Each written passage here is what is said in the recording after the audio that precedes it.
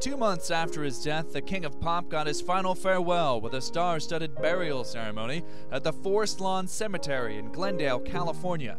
While the first guests showed up in the early evening, Michael Jackson's family members were about an hour late. His 3 children were the first to arrive, followed by his parents and siblings. Celebrities like Macaulay Culkin, Elizabeth Taylor, Barry Bonds, and the Reverend Al Sharpton bid their goodbyes. Mourners also signed a book of condolences. A large production light, the type used in filmmaking, and a boom camera hung over the seating area placed in front of the grand marble mausoleum. The equipment raised the possibility the footage would be used for the Jackson documentary, This Is It.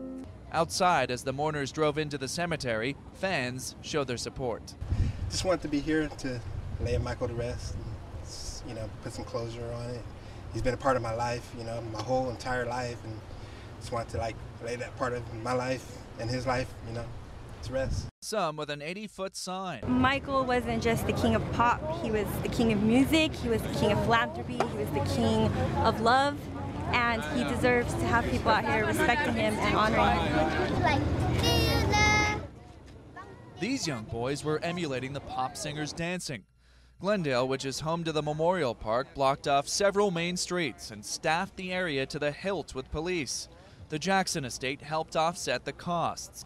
Jackson will share eternity with the likes of Jean Harlow, W.C. Fields, and Clark Gable, entombed alongside them in a grand marble mausoleum that will be off-limits to adoring fans who might otherwise turn the pop star's grave into a shrine. John Mone, The Associated Press, Glendale, California.